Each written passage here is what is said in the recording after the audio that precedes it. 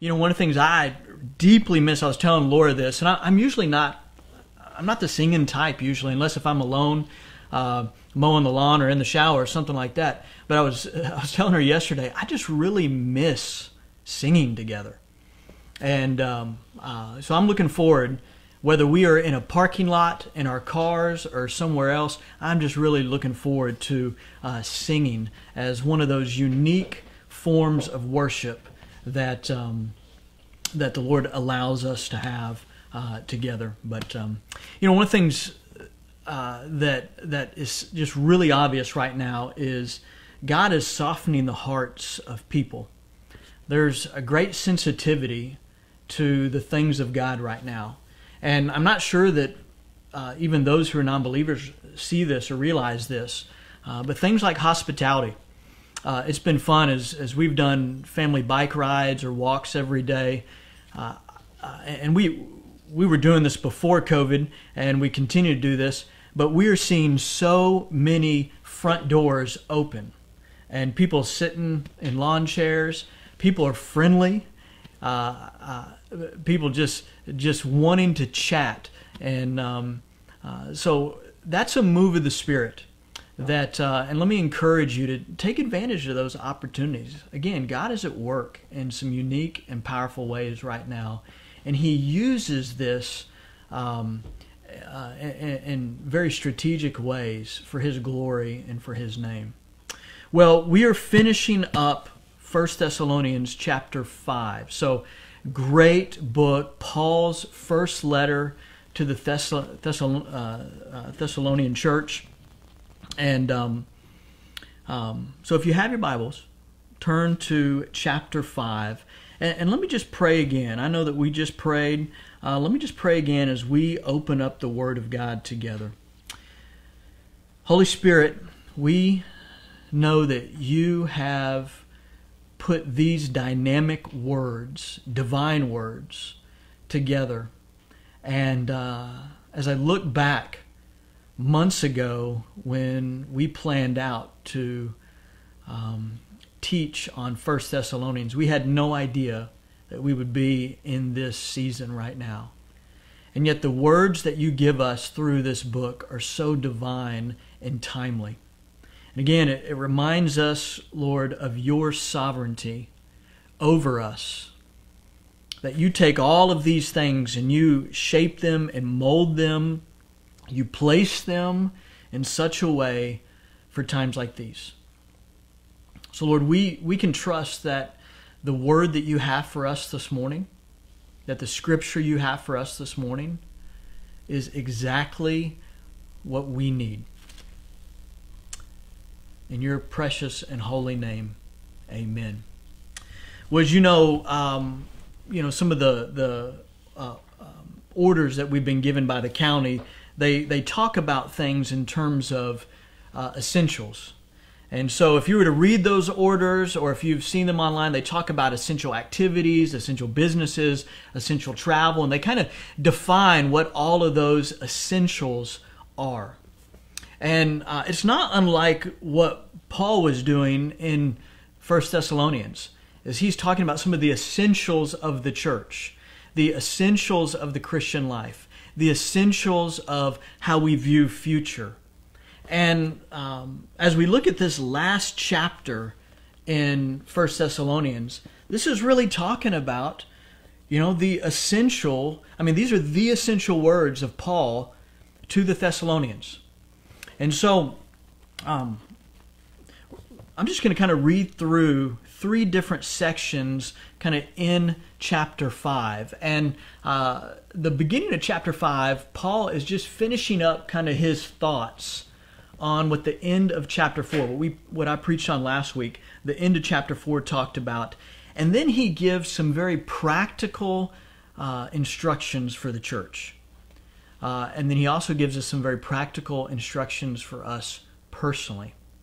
And so let me start those first 11 verses of 1 Thessalonians chapter 5.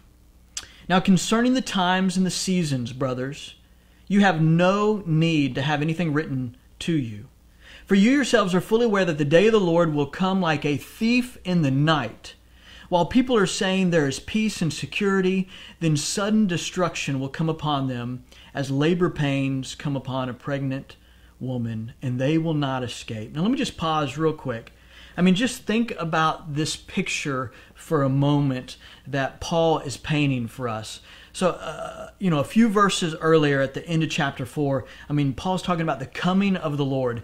And he's not talking so much, he doesn't focus on the when of the coming of the Lord, which so many of us are so interested in when it's going to happen. We're looking for blood red moons and all, and this and that. And the Bible doesn't spend a lot of time on that. Paul didn't spend a lot of time on that. But he does talk about the how. And he talks about the how again right here.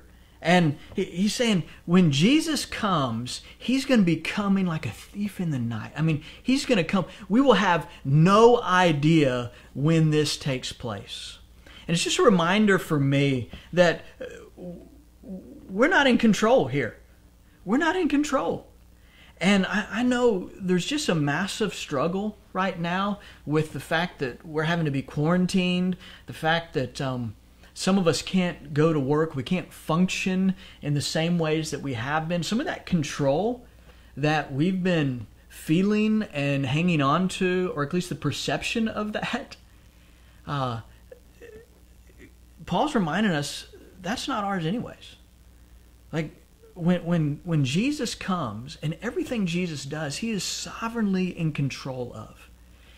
And even the day of the Lord, he is sovereignly in control of that. And it's just a good reminder for us that even with the unknown future in front of us, we can trust a known God. We can always trust an unknown future to a known God. Well, look at verse 4. But you are not in darkness, brothers, for that day to surprise you like a thief. For you are all children of light, children of the day. We are not of the night or of the darkness. So then let us not sleep as others do, but let us keep awake and be sober. For those who sleep, sleep at night, and those who get drunk are drunk at night. Again, he's referring back to what he said in chapter 4, verse 13, when he says that those of us that grieve as others do, it's not as if we don't have hope. He's reminding us that we're children of the light, that this ought not to surprise us. We're children of the light, children of the day. We're not of the night or of the darkness. So don't sleep. Just stay awake for this. And I just love the encouragement that he gives to us to live in light of this. Look at verse 8. But since we belong to the day, let us be sober, having put on the breastplate of faith and love, and for a helmet, the hope of salvation. Listen, not only is he saying, stay awake, be sober, in the sense of be aware of what God is doing. Again, we don't have to live for the ways of old. We don't have to live for the acceptance of people. This is a new life, a new day, a new start.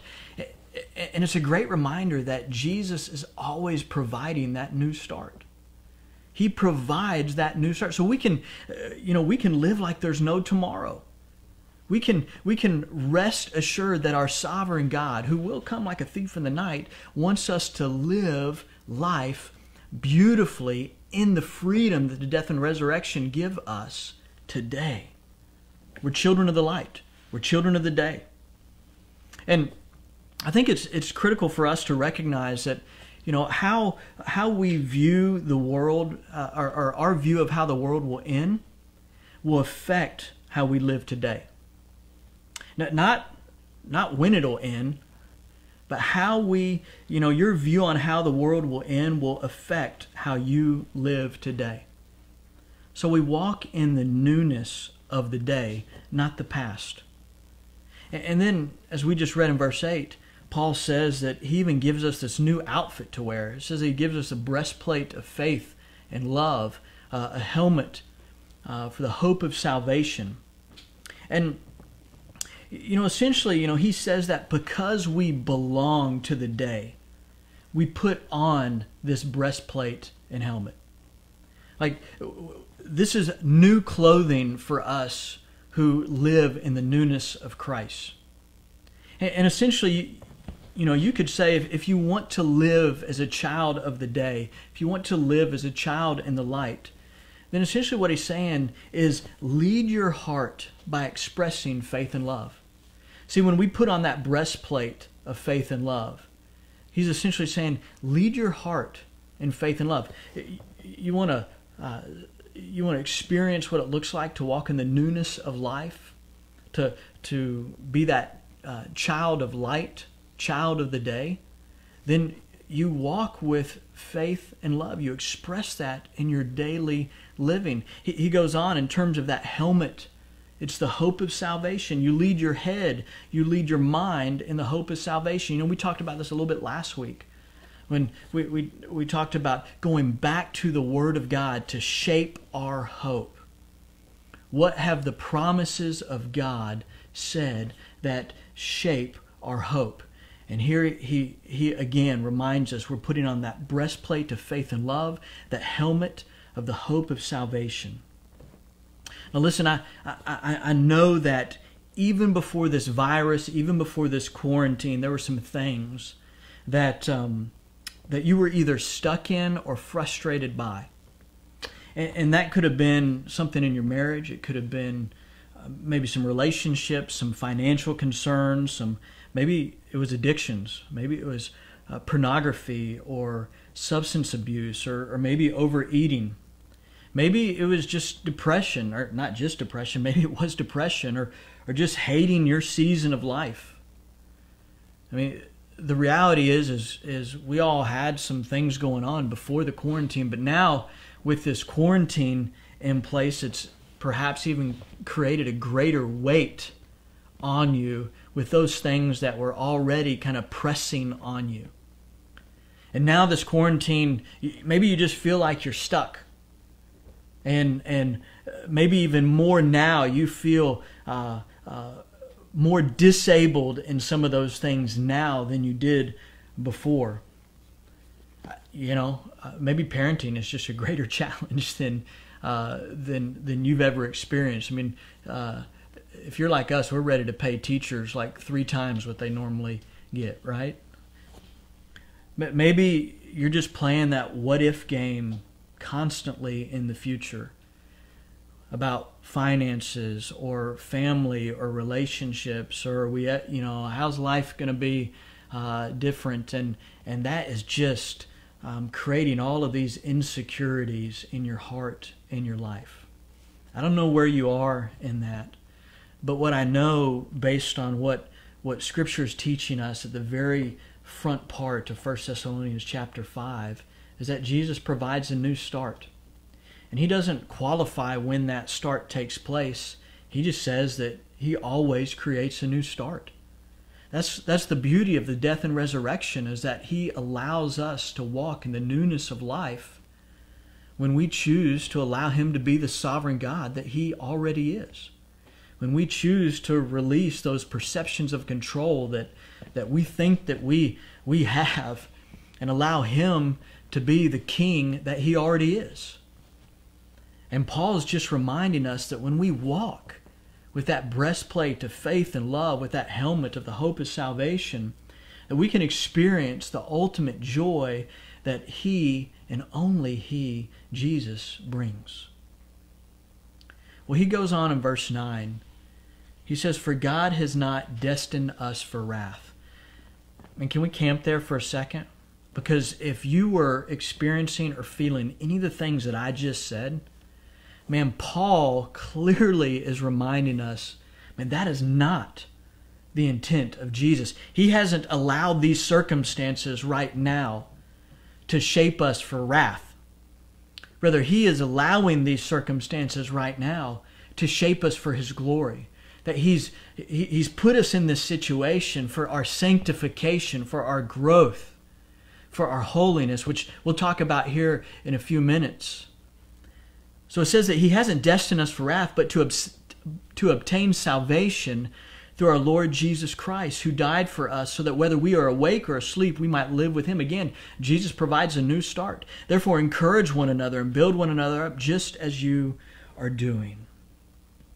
Man, what a great reminder of how He has purpose for us.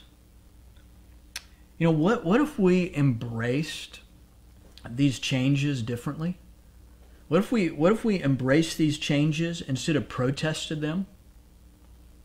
What if we recognize that because God is sovereign, He's using these changes, these experiences, these circumstances to shape us for His glory and for His good?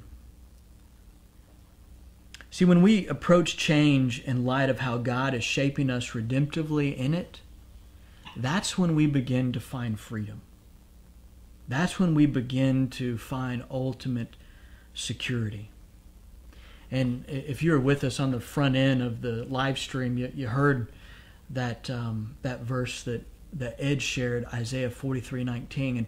And let me reread it again, because it's just a great reminder and a very definitive reminder of this promise that we have from God for our good.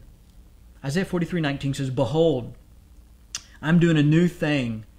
Now it springs forth. Do you not perceive it?"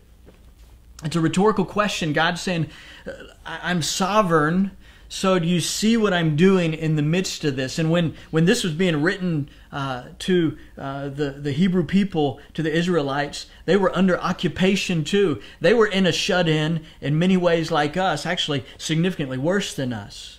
It says, "Behold, I'm doing a new thing. Now it springs forth. Do you not perceive it? I will make a way in the wilderness and rivers in the desert." God is purposeful. He's purposeful right now in what's going on. Well, let's look at verses 12 through 22 for a second. Again, Paul, that first part of 1 Thessalonians chapter 5, he was just finalizing some of his thoughts on the coming of the Lord and the day of the Lord, and reminding us to live for now. Live in that new start that Jesus gives us. And here's, though, now where he gives some practical implications for the church and for us personally. Look at verse 12. "We ask you, brothers, to respect those who labor among you and are over you in the Lord and admonish you, and to esteem them very highly in love because of their work. Be at peace among yourselves. And we urge you, brothers, admonish the idle, encourage the faint-hearted, help the weak, be patient with them all. See that no one repays evil for evil, but always seek to do good to one another and to everyone. Rejoice always, pray without ceasing, give thanks in all circumstances, for this is the will of God in Christ Jesus for you. Do not quench the spirit, do not despise prophecies, but test everything. Hold fast what is good, abstain from every form of evil." So there's a whole bunch of commands that we have here, a whole bunch of application points that Paul's giving us at the very end of this letter to the Thessalonians. It's kind of a summary, it's a wrap-up for what he said at those first 4 chapters. And essentially, he's saying to the church, be the church.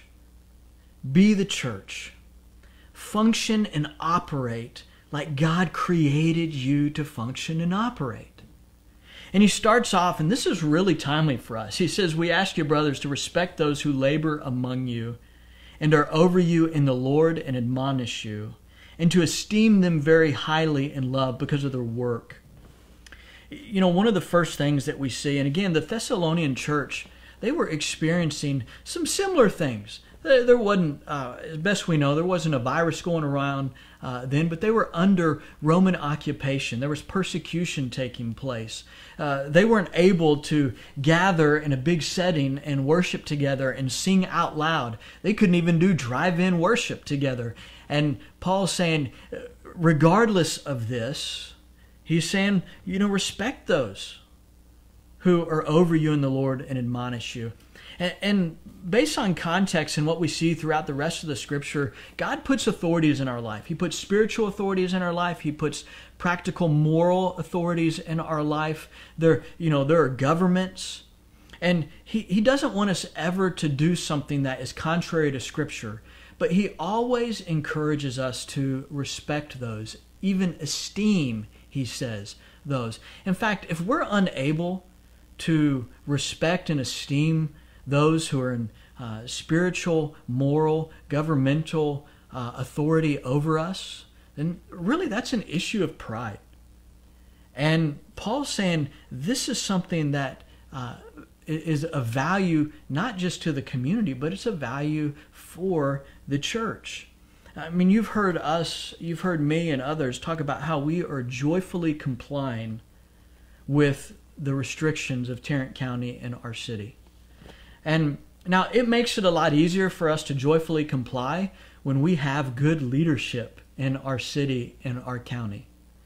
But it is important for us to realize that we need to joyfully comply when we can trust that they are making choices for us in in the good of the community. Again, remember that God has sovereignly, that means like nothing takes him by surprise.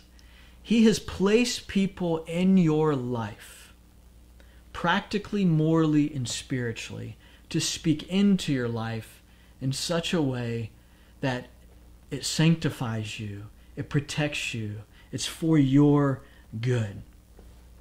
Well, Paul quickly follows that up by saying, after he says, and to esteem them very highly and love because of the work, be at peace among yourselves.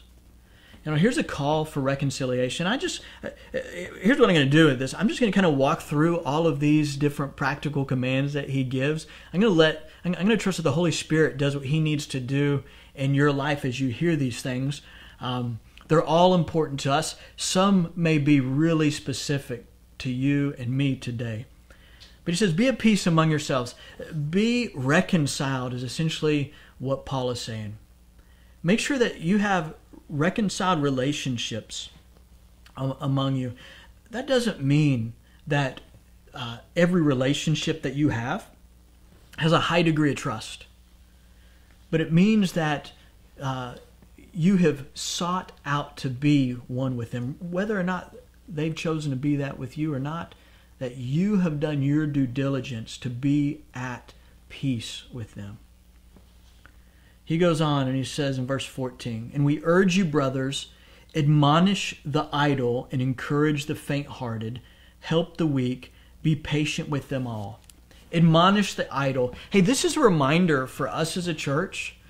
We respect our authorities, but we cannot be idle.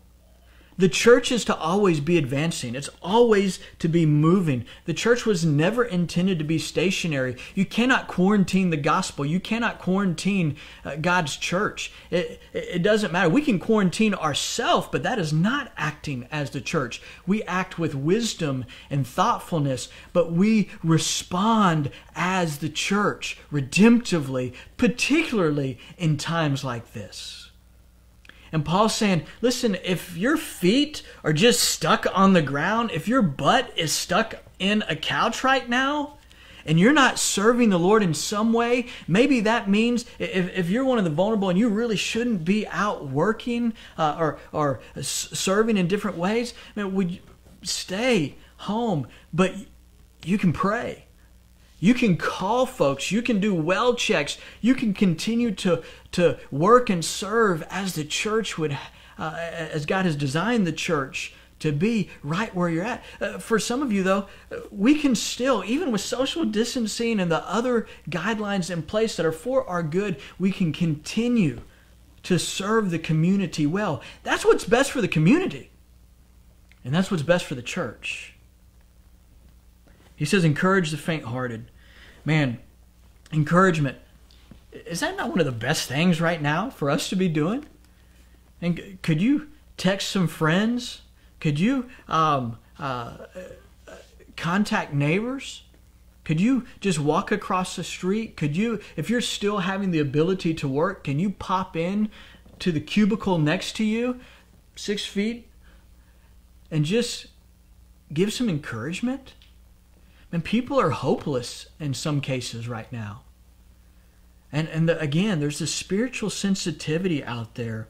What a great reminder. Encourage the faint-hearted. Help the weak. Help the weak, Paul says. There are significant, there are people with significant vulnerabilities right now. That's not just from a medical perspective. There are those who have been struggling with depression and loneliness and insecurities, and this quarantine just magnifies that. There are those that physically cannot get out, maybe because they have respiratory issues or something else, or maybe just their age makes them a little bit more vulnerable. Man, help those who are vulnerable. Paul says, be patient with all of them. Whether they're idle, you admonish them, you encourage them. Whether they're hopeless, you encourage the faint-hearted. If they're weak, you serve them. Look at verse 15. See that no one repays evil for evil, but always seek to do good to one another and to everyone. This is probably pretty plain for us. We need to make sure that we walk with forgiveness, that we are forgiving to people. You know, regardless of how people treat us, we're to always walk with a forgiving spirit, He goes on in verse 16, he says, rejoice always. Rejoice always.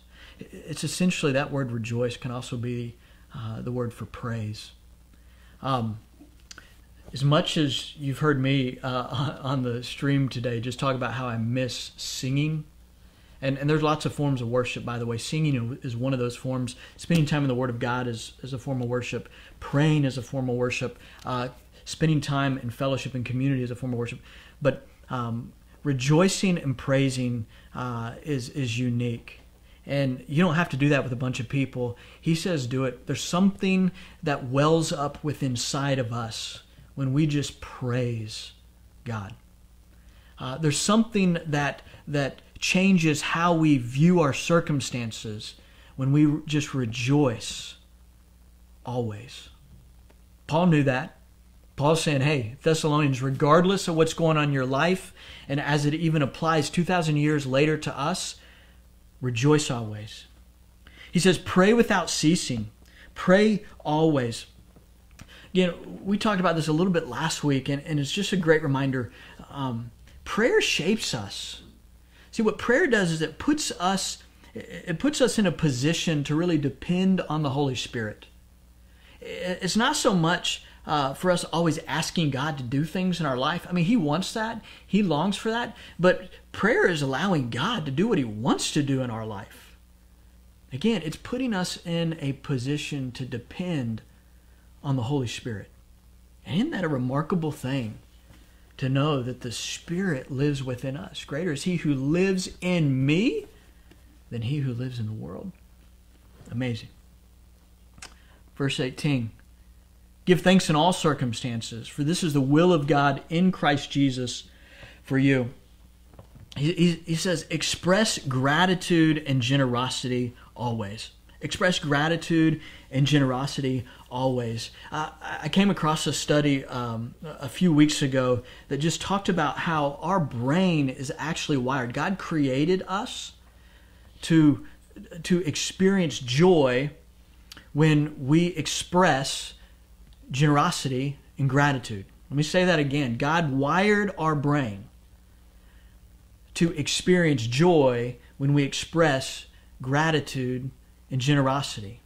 And so I did a little research on that, and here's what actually happens, is that when we express generosity or gratitude, it engages I'm going to get these, I'm not a doctor, right? Not a doctor. Temporal parietal junction, the TPJ is what they call it, which recruits the reward-related brain areas like the orbitofrontal cortex. I looked at a diagram. I saw where that is. I still can't describe it to you, okay? But it engages the TPJ, which then recruits that related part of the brain to experience and facilitate and release this healthy, happy expression in our brain and in our body. I mean, isn't that fascinating? And Paul wasn't a scientist either, but he just knew that God created us in such a way that when we give thanks, when we express gratitude and generosity, that we experience joy. In fact, he says that this is the will of God. Of course it's the will of God. He created our mind to do that.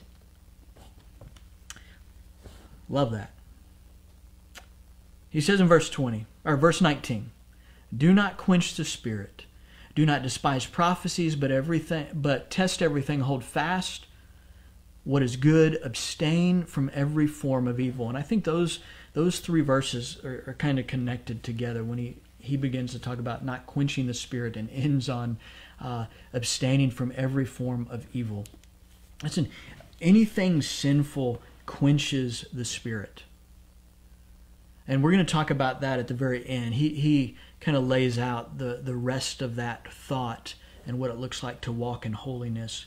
But as we look at just kind of the whole of what he's saying here in verses 12 to 22, he's saying to the church, hey, function as the church. Operate as the church. Walk in these things. Go serve, love, pray. Earlier in the week, or maybe it was even next week, I was an amen if you didn't hear that from one of my dogs. But earlier in the week, you started seeing this hashtag, Lake Church Loves. And regardless of what you think about that hashtag, I think it's great. It's just a reminder to us to be the church, to be these things that 1 Thessalonians 5:12 through 22 talks about. That we're to be expressing these things, that we're respecting the authorities right now, but we're also continuing to be the church, that we're choosing not to be idle in any way. That's why we just took 6 carloads of medical supplies and food over to Cook's Hospital this past week. That's why this week we're asking you to participate in something similar as we take significant supplies over to Arlington Memorial. That's why we've partnered with Safe Haven this week as well. Great organization. That's why we're delivering food to AISD children who they have food during the week, but they don't have food during the weekends, and we're doing home deliveries to them.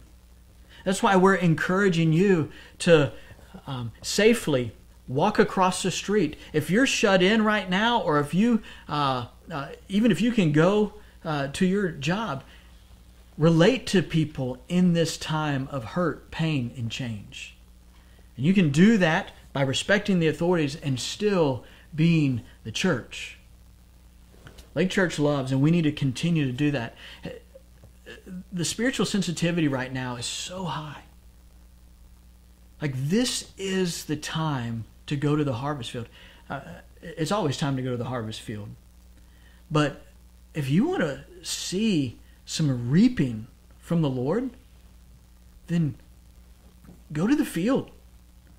Serve, love, pray, as Scripture teaches us. Last part of this, verse 23 to 28.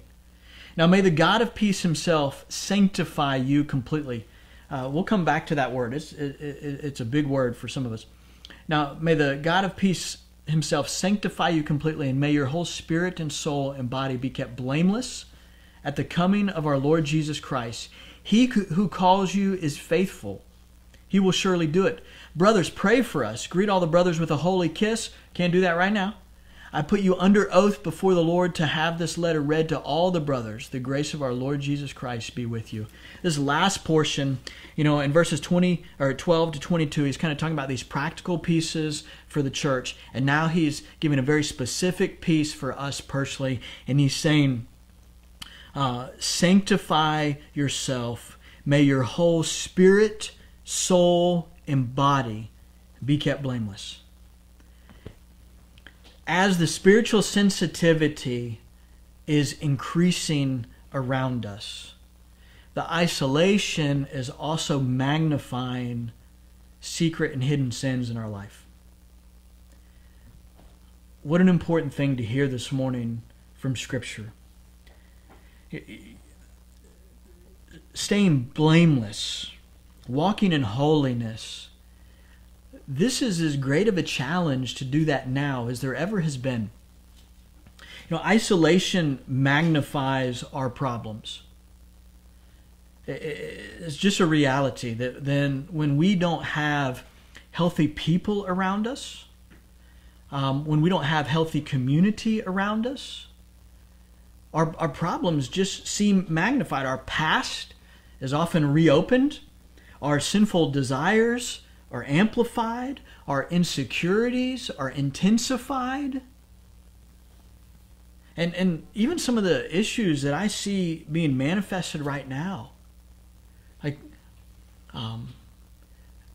Satan is, he is working really hard right now. We're seeing significant upswings in child abuse.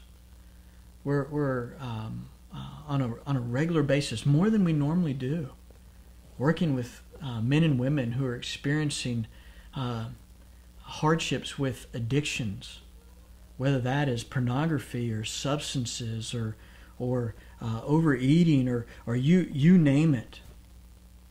We're seeing depression being magnified. There's a real sense of hopelessness that so many people are walking in right now, and maybe you. And this call to walk in holiness, this may feel really difficult right now in this time of isolation, in this time of quarantine.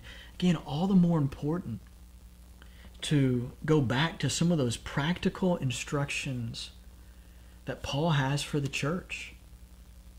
That as you reach out, even if you're sensing these things, feeling these things, that you would also take the initiative to reach out and experience that. But this is a time to let go of sin, walk in the freedom of the death and resurrection of Jesus. It's I think there's probably a lot of ways you can catch monkeys, but one of the ways that you can that they found that you can catch monkeys is by just affixing a jar on a tree and putting a nut in that jar. And essentially what happens is the monkey will stick his hand into that jar, grab the nut, but he won't let go of the nut, and therefore he can't get away from the jar. And even when he sees his captors coming toward him, oftentimes that monkey will still. He's so interested in hanging on to the nut that he found in that jar that he will not release his hand in order to get away. And for some of us, sin is like that too. That we've given ourselves to some form of sin, or maybe we've given ourselves to some form of hopelessness, and we just don't want to release our hand from that. Again, here's the beautiful thing about what Paul reminds us in 1 Thessalonians 5, is that as a result of the death and resurrection of Jesus, we can have newness of life when we choose to release that. That he begins to shape us and mold us. In fact, I love what he says in verse 24. Don't miss what he says in verse 24. So often at the end of the book, we get so ready just to finish the book and go, check that off. I read 1 Thessalonians. But he says in verse 24, he who calls you is faithful. He will surely do it. So there's kind of a dual responsibility here. He calls us to walk blameless, to let go of the nut. But he also says that because he's faithful and what his promise provides, that he will surely do it. That he will surely do it. Here's the call this morning. I know this may seem so different than normal when we're all together in a place where we can talk with somebody or just experience this. But here's the call this morning. It's twofold. One is that you would be the church. That you would choose not to be idle, to walk in fear.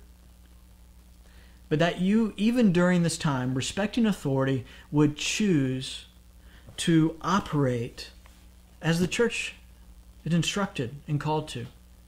You'd recognize that this time right now is a great harvest time. Like there hasn't been a better time in recent years to love, serve, share, pray, and encourage people. Would you be the church? I'm asking that the Spirit would just put on your mind some faces, some ways that you can serve practically to love people around you. The other side of this call is this: to walk in blamelessness, to walk in holiness, as Paul says at the end of this book. That if you're struggling and walking through hardship, you weren't intended to do that in isolation or alone. And right now, some of these orders have made it difficult, but we want to connect with you. We want to spend time with you. So here's what I'd encourage you to do. If God's calling you to something, maybe He's also calling you to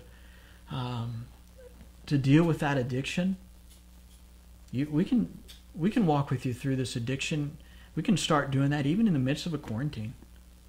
If there's hopelessness that you're feeling or depression that you're experiencing, whether you're a member of Lake Church or not, I mean, we had over 4,000 people connect with us last week. So we know that there's a lot of folks listening, and this invitation is for you too.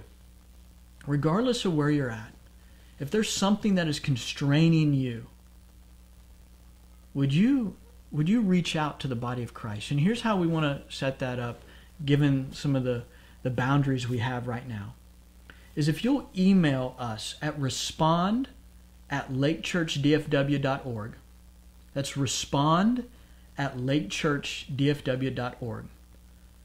If you'll email us, just give us your name, let us know if you'd like us to contact you. Then somebody today or tomorrow will contact you. One of our staff members will contact you. We'll keep it, what you share with us on the phone or even in that email will be completely private. That goes just comes to me, and then we'll have different staff reach out to you. But we want to give you an opportunity to respond this morning. You don't have to sit in your hurt or hopelessness or depression or substance abuse. That this is the time to walk blamelessly in holiness with the Lord. Would you reach out, respond at lakechurchdfw.org, and we want to connect with you. Let me pray over you, and then our time this morning will be over. And I know many of you that are part of a connection group are going to be meeting after this, and thankful for our connection group leaders that are setting these Zoom or Skype or other calls up. Thank you guys for doing that. That helps facilitate what Paul was talking about right here. But let me pray over you, and if you sense that you need to respond this morning, would you email us at respond@lakechurchdfw.org. Jesus, thank you for your word. Thanks for your faithfulness. Thank you for how you shape your church. Now, Lord, help us walk in that way, faithfully and also blamelessly. That we would walk in holiness personally and as a church during this time. So that those examples that you share with us in Scripture as the church being the light of the world would be a practical reality for Arlington, Kennedale, Mansfield, Fort Worth, Burleson today. That Lake Church would be that city on a hill.